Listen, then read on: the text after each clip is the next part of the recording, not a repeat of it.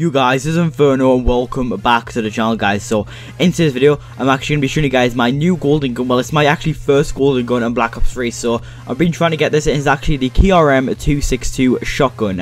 It's actually a really sick gun. It actually looks really sick in gold from like the Locust, because if you get the Locust gold, it doesn't actually look as good. But like the KRM actually looks like a decent gun in gold. Not many weapons actually do. So it looks a really good weapon. Showed you guys in the beginning of the video me unlocking it. It's actually golden guns on this game are actually pretty easy, and like I wouldn't say that too easy, and I wouldn't say like they're too hard. I would say like they're kind of in the middle, but I'm going to give you guys some tips of getting gold. So see, if you're getting like a shotgun gold, I recommend playing the likes of hardpoint like I was mainly going on hardpoint. The reasons for this, if you guys, because shotguns are mainly like short to mid range and mainly to short range because they're a shotgun, and if you guys sit in the hardpoint, people are obviously going to come to you, so you don't want to go to them, they're going to come to you at the hardpoint. You guys can keep on getting short kills, you guys can keep on getting short kills, and getting them actual camos and ranking up to get gold camo. So it's pretty decent. I'm actually now going to go for diamond camo, and hopefully I'll get that very, very soon. I'm not too sure when I will get it because it's going to be quite hard, because shotguns are not really the best in this game, but they're not really